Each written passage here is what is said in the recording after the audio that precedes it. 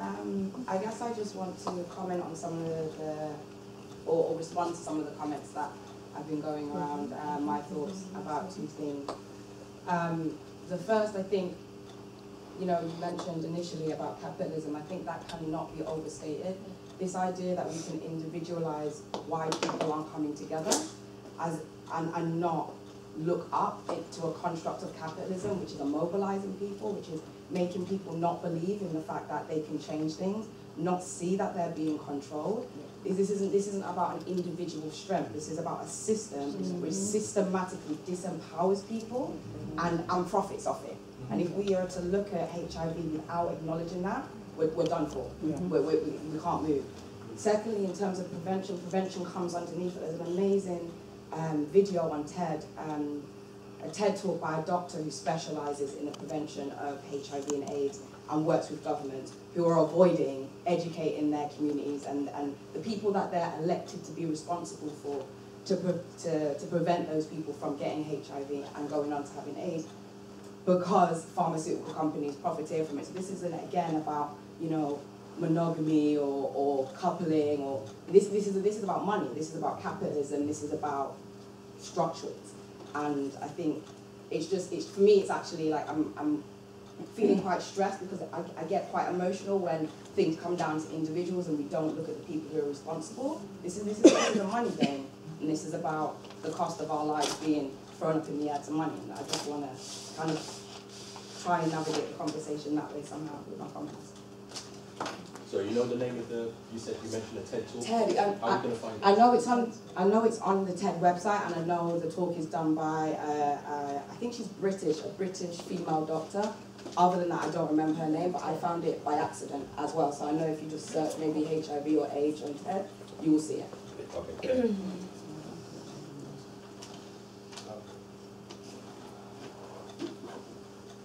Good day, good evening, everybody. My thing, maybe similar to the sister and everybody else, I just want to thank you for providing this day for people to come together. Maybe in line with the sister, on the financial thing, one part of the money is what we need to get together. Also, I'm into, there's a guy, Lord Disraeli, I think it was a UK Chancellor, him or Montague Norman, at one of the meetings similar to G20 in like 1924 when they changed over the money from gold to finance, they came out with a quote that the business and the money is the tin. When the people are docile and not thinking in that kind of terminology, he said, when they're docile and not thinking, that's when we're supposed to sting them. That's the talk I'm giving to you. Go check out the version of it on the room, but the gentleman's name is Montague Norman. He was an English Chancellor or something like that in the UK. Check out any kind of way you can randomly search it on Montague Norman. The talk 1920, 1924, but he at one stage made a point of changing the money from gold or metals to fiat currency. And that's the state we're in now. And then Lord Disraeli, around that similar time, Lord Disraeli was an English Chancellor, sorry, and he possibly said something like, oh, now you're going on like that, where you're going off, there's nobody to kick and no soul to damn.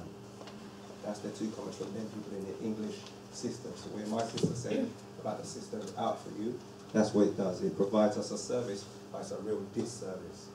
It kind of mashes up the family in a sense. Gives us a mental thinking of cognitive dissonance. It means roughing up one to left to right and all that business. At a certain time we got to run into the agency, and when we're vulnerable, and the agency don't really help us, it kind of destroys the family. So that's the part of the system that is out there. Check out those quotes, come back to whoever you want to come back to, and see that's a part of the plan that they've got out there. I think I'm good with that. Okay. First question was, what was our initial thoughts about watching that film?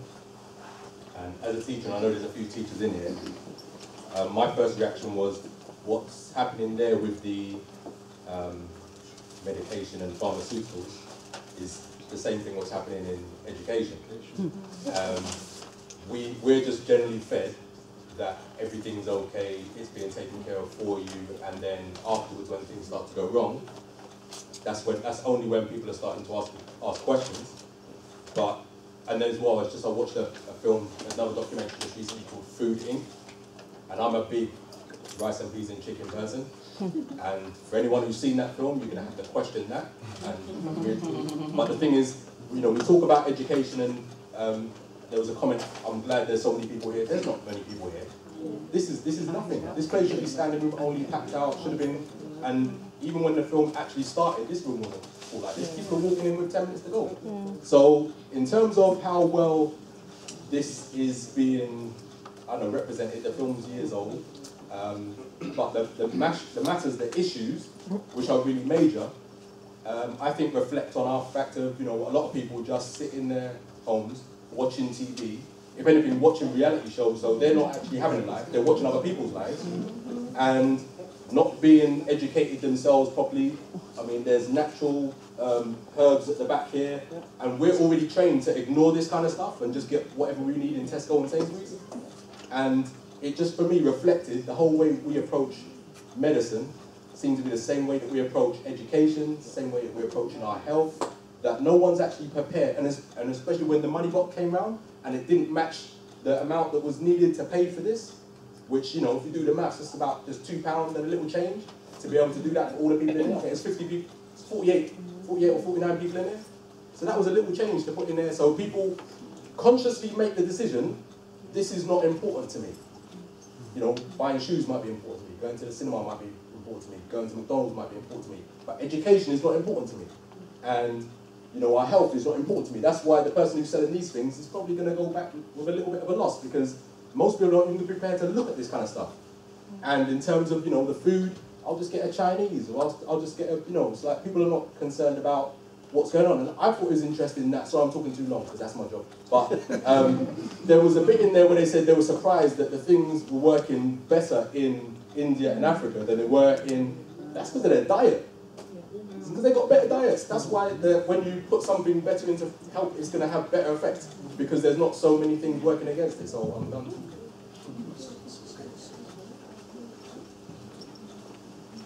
Also, just a quick point. I mean, do you remember when AIDS first kicked off in this country? They had those big adverts, and the big AIDS is coming, all that kind of stuff. See how they finished? Nothing now. No more anymore.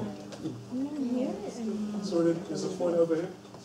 I felt about the film that it was about depopulation. I felt it was a film about depopulation. Simply because there were 18 million deaths in accidents of genocide. It's almost done on purpose. 18 million is a whole lot of people, and it seems there is a program around the world to depopulate certain countries. I'm actually glad you raised that, because I wanted to bring it to the point.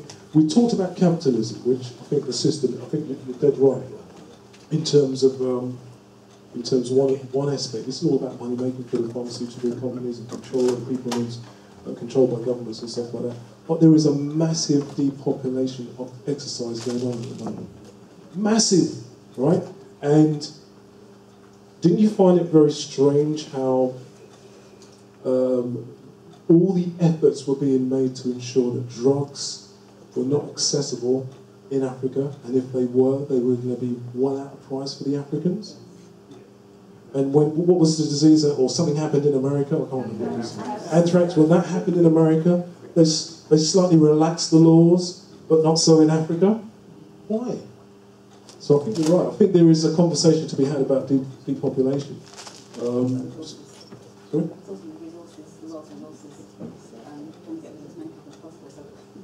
Have quite a lot of access to limited resources around the world. So yeah, the thing is saying, love. In parts of the world, especially America, North America, South America, basically Africa, and Asia as well. The points being made there were about the world's resources, those being predominantly in Africa, and how the West has obviously got their hands on it. So was there anyone else that wanted to make a point? Sister, just the documentary or the film on TED, I found it, if anybody wants it. Yes, please. It's Elizabeth, Pisani, Elizabeth Pisani. and it's called Sex, Drugs and HIV, Let's Get Rational. Elizabeth Pisani, Pisani, Sex, Drugs and HIV, Let's Get Rational. And it says it reveals the myriad of inconsistencies in today's political systems that prevent our dollars from effectively fighting the spread of HIV. Thanks, Sid. I would like to sort of add that I think the turnout here is reasonable, first of all, but secondly, for even myself who has an active interest in what's going on, the event wasn't presented to me. I found the event, so I think that's kind of the next step, is to make it accessible, because there are people out there who are interested but don't sort of know where to gauge the information from. So yeah, that's basically what. Okay, let me answer that point. I organised this event. I've organised it since March this year. Yeah. I have a mailing list of 3,000. It's gone out on LinkedIn, Twitter, Facebook, emails and texts since March. Now, when we had dementia, talking about dementia in the black community, which has got on the rise in the next 20 years, is going to double, right? 11 people turned up. Black Mental Health UK organisation have been going around, they've been consulting with government about mental health in the black community and deficit council when it comes to mental health. 10 people turned up. Well, we had a good turnout for the raw food, but the other events have been poorly attended. Because of that, Burbeck said I can't justify using his rooms anymore. This is the second year I've been here. You know, there's plenty of information gone out, and when people have got the information, they haven't shared it out. So then, this is a good turnout then, and you're right. This is the best so far, but this is for entertainment, this is for a film. Yeah, when it's dealing with issues direct with us in the UK here right now, majority are not interested. I agree with you completely, but... Because if I show the films, you know, I could show films all week. But what I'm doing, I'm bringing organisations that are here in the UK, dealing with black people here, and they're struggling with just about 4 or 5 people running that organisation. I said, look, come here, I'll get you a free room and talk to the people. But because you're not being entertained, there's no film, people are not turning up. But I do things that are not popular that people don't want to talk about. As feedback,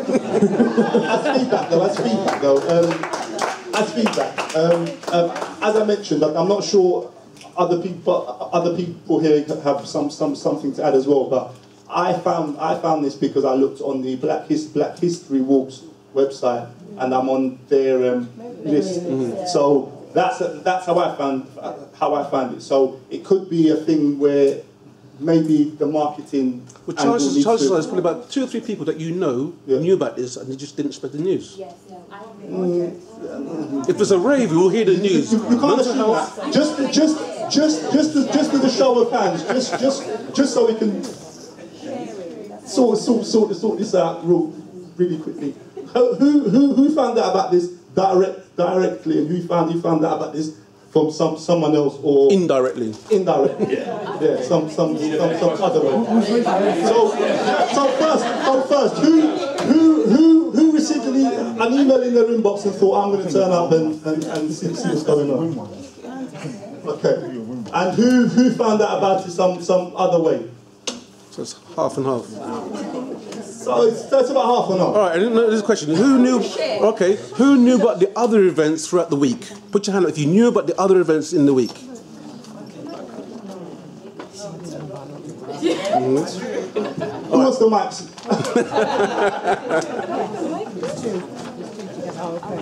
Greetings, family.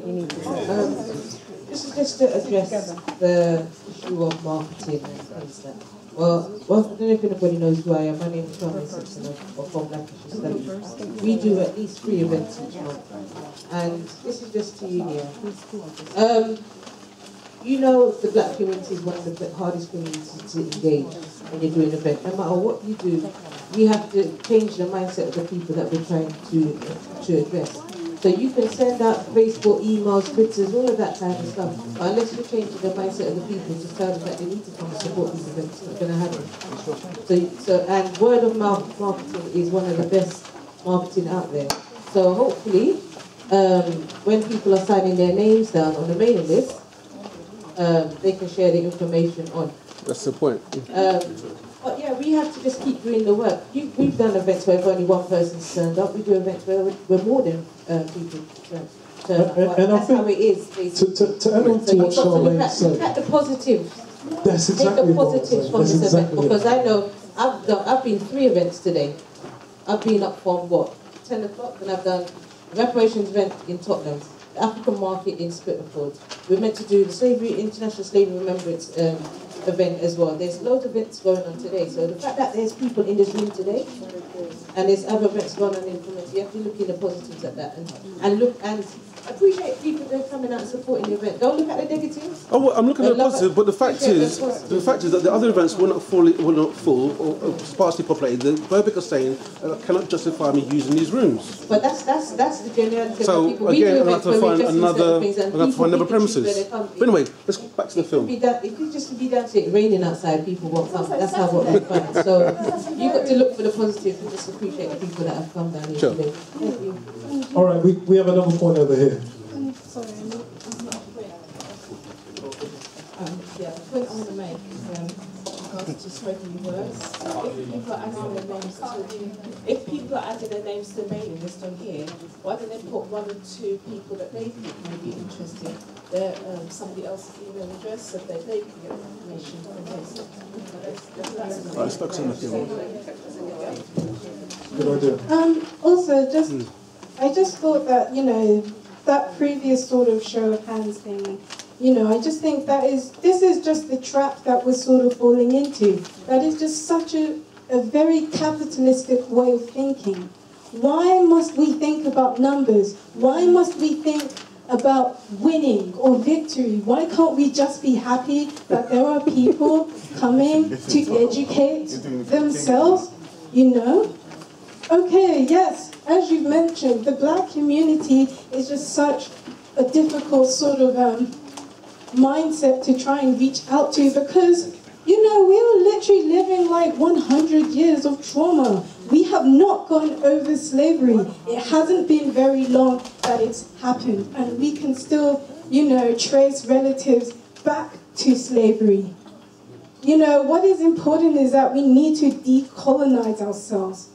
And so, we really shouldn't be thinking about winning or numbers because we are only just falling into, the trap of capitalism and from that white supremacy.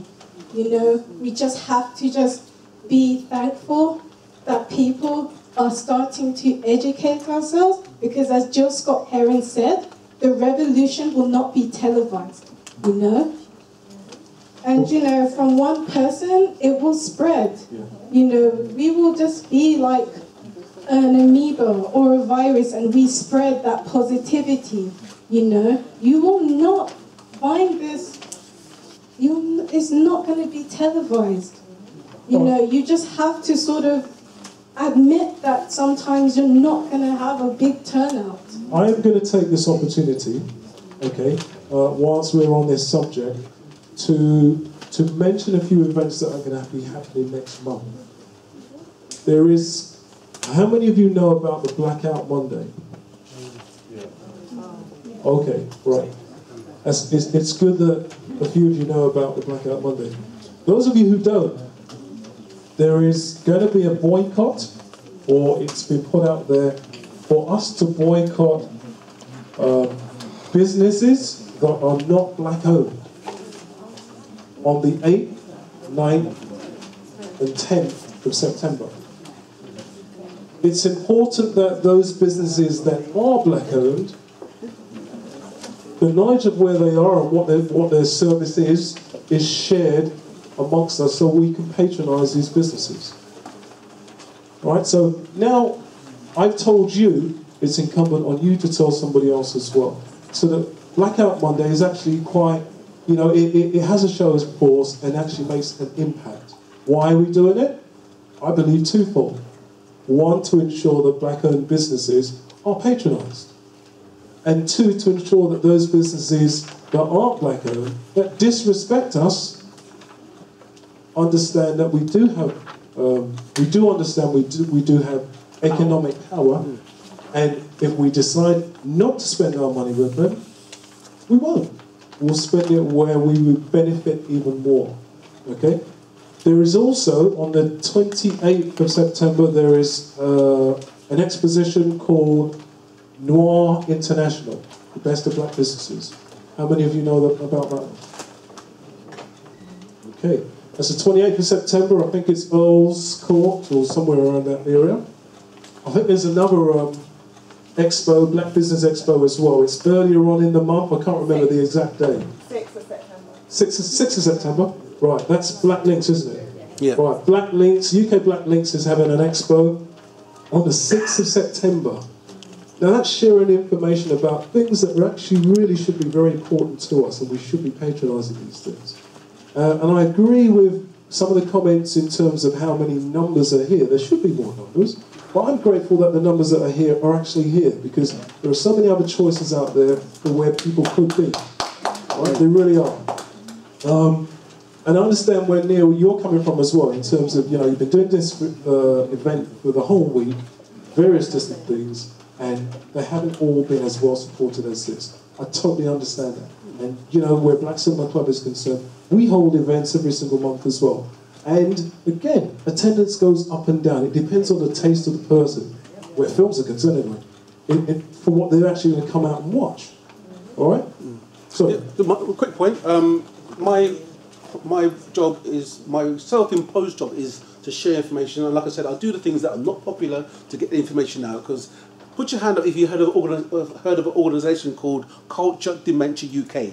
Put your hand up if you ever heard of them before. They've got a care home for black people suffering from dementia.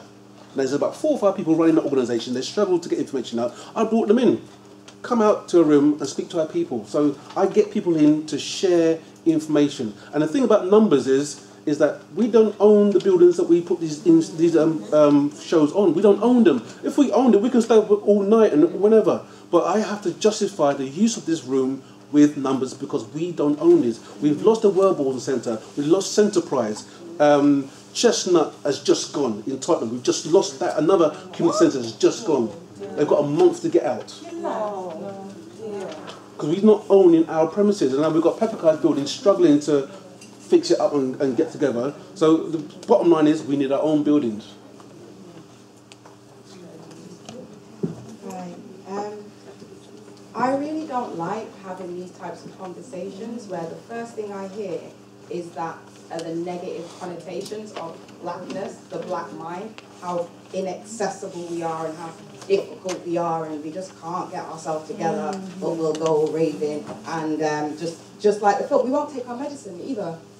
To me, that is not a different type of discourse. We won't take our medicine if you give us the HIV medicine. We won't come together to talk about our problem. For me, that is all the same narrative, and I just really think we have to be careful about how we talk about ourselves, because we're swallowing it back up. We're not difficult to reach.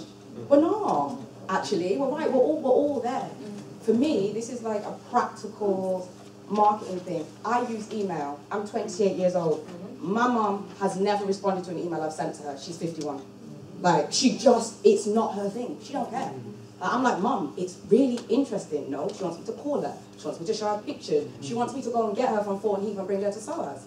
That's what my mum wants me to do. My mum went to SOAS, and she still wants me to do that. This is just, do you know what I mean? These are just different people have different needs. So before we jump on our own backs and say how we can't, we're unreachable, maybe they're just practical things.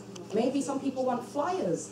There was 5,000 produced, 5,000 flyers went out. 5,000 produced, but you can't stand there and say the reason why people aren't here is because the black community are hard to reach. That's not. No, they're not hard to reach. They're not hard to reach. Can you please let me finish? Can you please let me finish? Secondly, this idea that like every single person in the black community wants the same thing. We are not one homogenous group of people. We don't all think the same. We don't all want the same things. And maybe also that's why people aren't here. It's not because they don't know. Like, we're not stupid. People make choices. Also, you went to 3 events today, and that's great. I was at work until 5. Yeah. There's also those reasons. You know what I mean? It's just it's not all because we're all bad and disengaged. We're not. No, but I'm just saying that that's how these conversations sound. I don't think anybody here thinks badly of the black community, but they have a very particular rhetoric and a very particular projection which makes us feel very particular ways about ourselves. And that's what I'm more talking to. Okay, this lady here. Good evening, everyone. Good evening. I'm taking it back to the documentary. Yeah. One thing I noticed that they didn't mention was when AIDS started, how it started, where its sources, etc. A lot of you might not be aware of it, but there's a book out called Emerging Viruses, and talks about the development of AIDS in a laboratory, AIDS and Ebola, and a couple of other viruses. The certain communities. So can you repeat the name of the... There's a book, well, I'll mention two books, but there's a book called Emerging Viruses, and the authors did some research. He was a public health officer, and he did research on AIDS and Ebola and how it was developed over the years in the United States.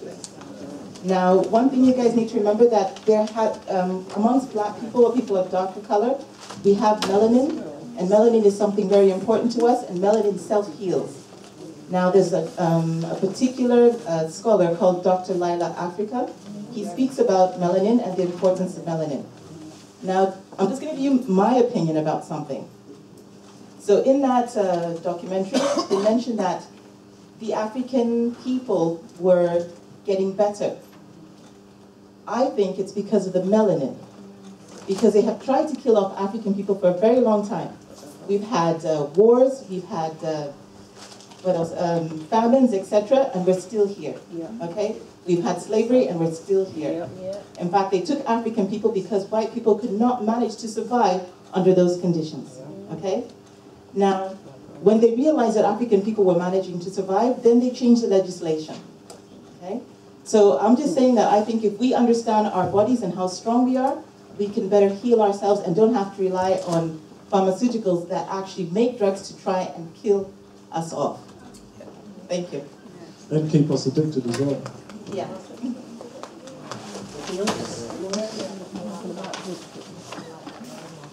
Okay, are we, sorry, we have...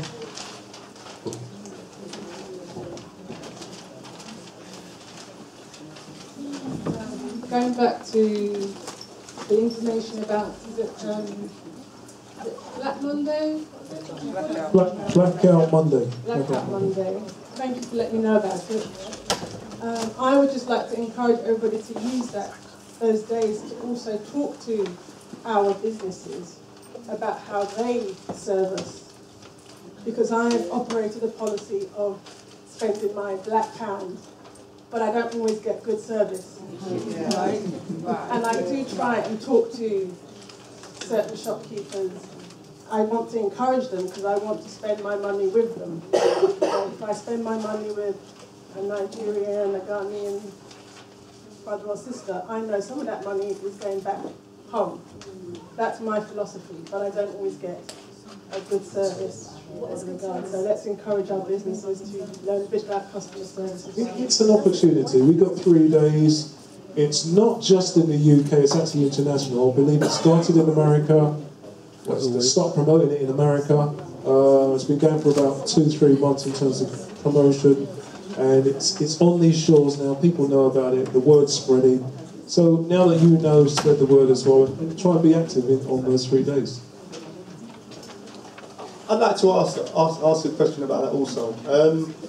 It's a great idea. I've received a text about that from about 6 different individuals, so it's spreading around and stuff. But my thing is, in this country, do we have enough black businesses that we can go to? Because I need petrol, I need food, I need other supplies. It would be great to say, okay, I'm spending it at Black Enterprises, but is it feasible at the moment? Is my question. Here's my answer. It starts with a single drop. You may not know within those 3 days, but within those 3 days, you'll get to know how many businesses do exist, and then we build on top of that. Okay, there are, I believe, I know Black Links, or is it Black Links that has a directory? Yeah. Black Links have a directory. There's various other black directories that exist as well. Also known as Purple Pages. Purple Pages, that's it. There's various others as well. And I think, you know,